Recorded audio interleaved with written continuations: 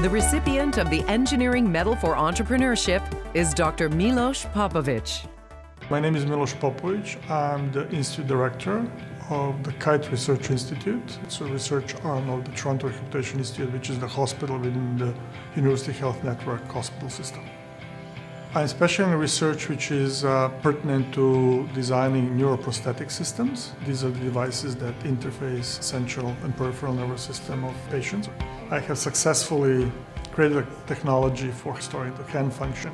From the technology point of view, my main contribution is to figure out that you can actually design electrical stimulation protocols that will enable somebody who's paralyzed to move the arm in the same way as somebody who's healthy, like you and I. The second innovation was to find the type of pulses that when you provide them to the people, that they're not painful, so that people feel comfortable about them.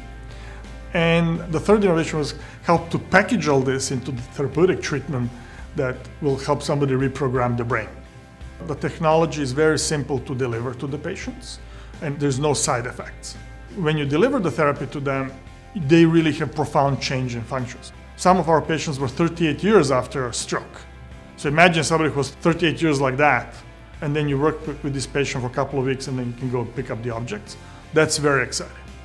Two of my friends who are engineers and I, we started up the company somewhere in 2008, called it MindTech.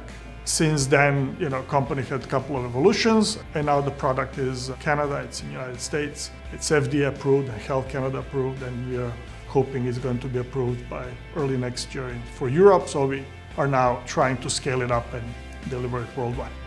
Crania is the center which spun off from all this effort I have done in neuromodulation field with MindTech. The focus of Crania is to work on technologies which will end up in patients within 5 years. I think Crania is going to change the landscape in this space because people who want to improve their technology, improve the design, or test the design, they can do it all here in Toronto. The key to my successful career is I have no problem failing.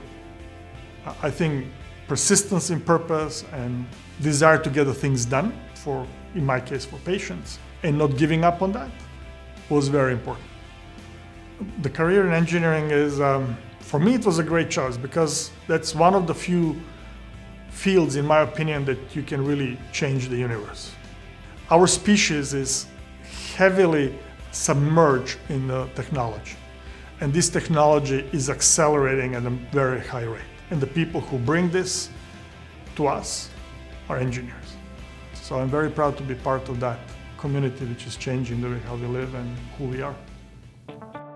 For his work to commercialize a life-changing electrical stimulation therapy for restoring upper limb function in stroke and spinal cord patients, engineer Milos Popovic is being recognized with the Engineering Medal in the Entrepreneurship category.